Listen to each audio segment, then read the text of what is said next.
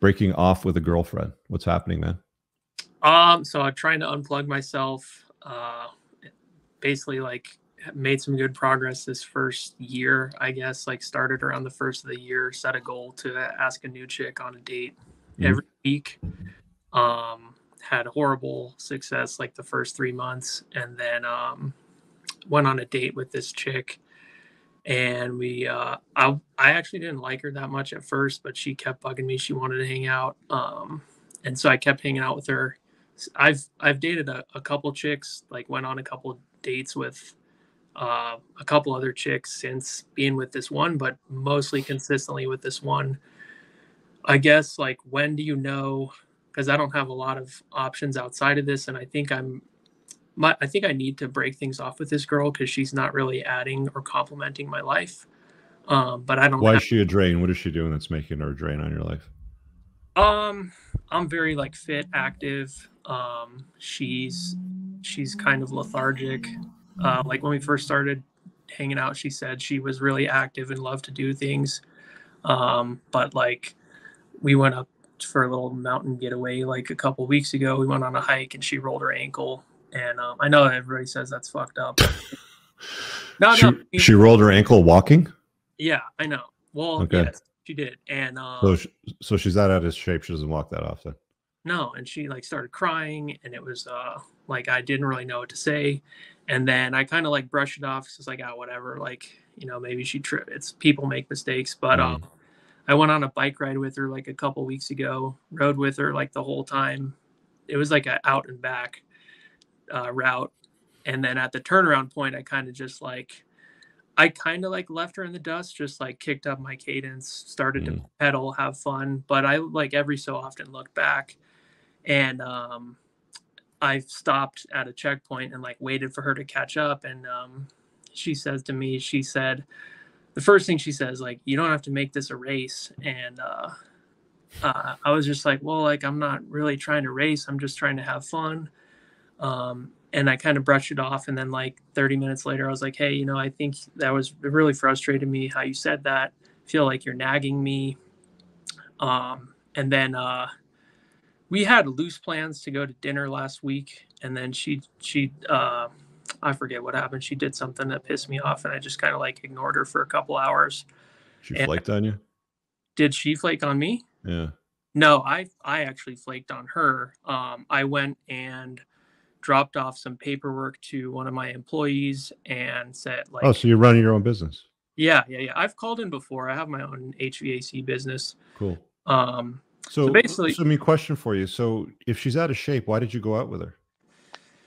Not a lot of options to begin with, and it was like where'd you meet her? We met online. So you tell me you're gonna roast me, dude. Okay, go. Blind date. We matched on dating app, and I saw blind like you didn't have a photograph of her before you went out. Oh, she actually looked good in the photos. I'll say that. Well, they always look good in the photos. Exactly, they do. Was there like older photo, like 5 years older, 30 pounds lighter? Like, what are we dealing with here? Yeah, there was some of that. Yeah, I don't think it was. Okay, so she catfished you.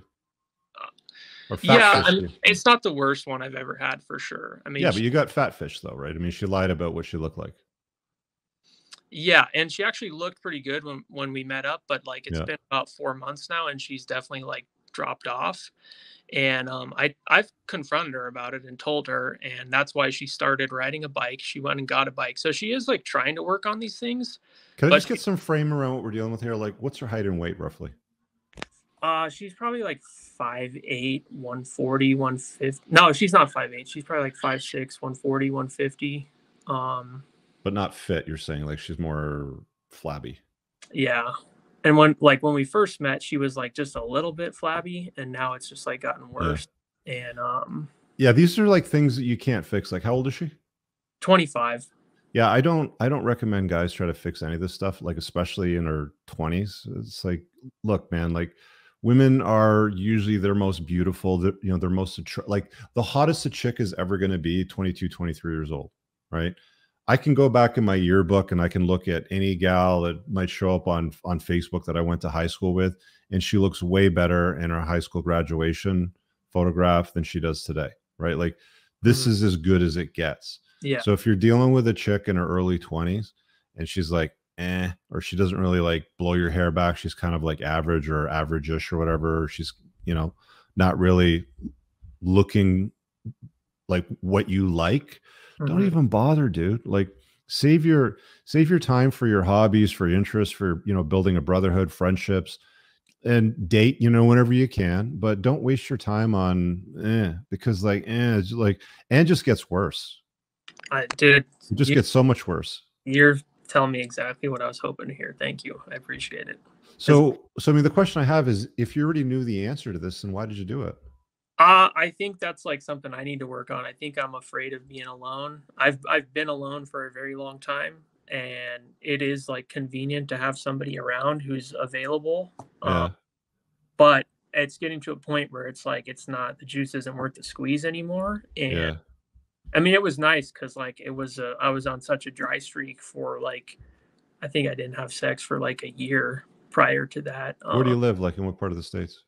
I live nearby Boulder, Colorado. Okay. Like north of Denver.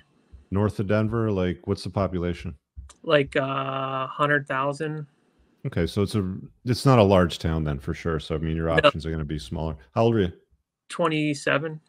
Are there any colleges or universities close by?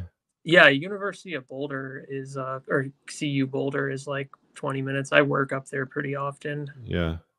Yeah. Why don't you date those gals? They're a little bit younger. They're probably a little fitter. They got something going on. I have always seemed to deter girls like that. I'm not like higher educated. I'm self-employed. I have my own business, but it seemed like my whole life, like I just never got a lot of attention from those girls. When I was younger, I was I was super skinny, kind of a nerd. I played soccer. Like here in America, I mean, What do you do for a living again? You said you're an HVAC? Yeah, I started my own business like 3 years ago. And what do? You like install these units? You sell them? Service, install, repair, maintenance. Yeah, mostly residential, but I'm trying to transition to commercial. My dad owns a commercial company here, and he wants me to take it over. What do you pay yourself annually? Last year I'm like 55 is what I made last year. Oh, you should be paying yourself a lot more after 3 years if you're running the thing and you got employees. Yeah, but with like how I set my taxes up, I don't claim a whole lot. Yeah. So you're running most of it through the business? Yeah, like actually vehicle, gas, yeah, client meals, entertainment. It's probably more like 80 last year if I had to guess, and Okay. I'll probably do 30% more than that this year. Yeah, look, I mean, you're gonna like there's people in the chat going on about your mustache. Kill the mustache, shave the mustache. We'll deal with the look in a second. The school chicks that think that they're better than you because you're blue collared and you do HVAC sort of work. I always find that funny because I had this conversation with a buddy of mine years ago, and it's like, you could be a junior lawyer here in Toronto making $75,000 a year, and a chick would probably pick him over a guy that's been running his own, I don't know, plumbing company for 10 years, paying himself $200,000 a year, right? Just because of the prestige of like the lawyer name. It's like, you could be potential husband material, father material, stuff like that. There's some women that put a lot of weight in education and degrees and, stuff like that. That loses relevance over time, if I'm being honest with you. Like, I don't even have a university degree, and I make more money than anybody they ever went to school with that has university degrees. Most of them are dipshits that did nothing with their lives, right? So it doesn't have a lot of relevance as time goes on. When you're in your 20s, you might get some pushback. Just ignore those chicks. Oh, okay, you think you're special? Fine, go fuck yourself with your, liberal arts degree, painting, basket weaving underwater, whatever it happens to be. It doesn't matter. It's not relevant. You want to choose women that are choosing you. The relevance to the people talking about a look in the comment section right now about killing the mustache and, getting a look sort of thing. I don't know that, like, I don't know what's up with the mustache. Like, is that the best that you can grow? Oh yeah, man, I can't grow facial hair. Shave it then. Yeah. Like if it's not filling in, then it looks like weak game, right? I mean, if you're going to grow a mustache and you need something solid. I just trying something new. Yeah, fine. Like I get it, but I mean, if you want your options to expand and you want to get more women choosing you, then you want to kind of like lean into confidence and a look that's really going to sell for you. And I think that the mustache does you a disservice. It kind of makes you probably look younger than what you are, which is fine if you want to date, you know, super young chicks, but I don't think it's a look that suits you, right? You ever get like, you know, women or friends that say, "Hey, George, you kind of look like so and so from Hollywood or musician, artist." Like, do you ever get that? Uh, in No, not really. I don't think so. You never get a look like somebody says, you know, you look like so and so. No, a lot of people tell me that like my voice sounds like either Better Call Saul, but I've never got like a look before. No, Okay, I got these big ears, dude. They like that's the only thing that. where are you getting big ears from, man? Your ears are totally in proportion to your head. I think they are now. I think when I was a kid, I got bullied a lot for it because I was like very skinny, had this like skinny neck. I'm very athletic now. Hmm. I've done What's your height and weight? like 5'11", 190. Okay, so you're in pretty good shape.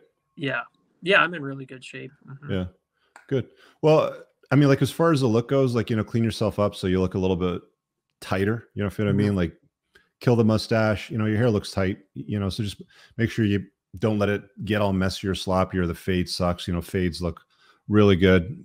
I know guys that go in weekly, you know, for a fresh fade. I get my beard done on a weekly basis, but I'm also broadcasting weekly too. So Mhm. it's got to look clean. But if you live your life in that way and you have a high opinion of yourself, a strong opinion of yourself, and you're not bothered or like pushed aside by women that aren't choosing, who cares, dude? There's 8 billion people on a planet. Half of them are women. And you know what? Some of them live in your vicinity. And put yourself out there. Don't waste your time with women that catfish you, fat fish you, you know, whatever it happens to be. Like if you meet her and she looks nothing like her photograph, or she's not attractive enough for you, then just politely say, "Hey, you know what? This isn't what I signed up for. I got other things to do, but you know, have yourself a good day," and just let her know, you know, you misled me with your photography. Mhm. Women do that. Like women tend to lie about what they look like. Men on dating apps tend to lie about more so things like height and success. Like they'll stand beside a Lambo in their photographs, even though they don't own a Lambo. They might stand beside shorter people to look taller, sort of thing, or they might cut out taller people in photography. Like those are the things that women typically feel misled about on online dating. So as long as you show up being as tall as they think you are, right? And that's really all that matters, right? Just don't lie about your, you know, your success in life, and just filter through it, man. You got to dig through a lot of dirt to find gold, right? And you know, you'll get there. I appreciate the feedback and the candor too. Yeah, I'm gonna go shave this mustache right now.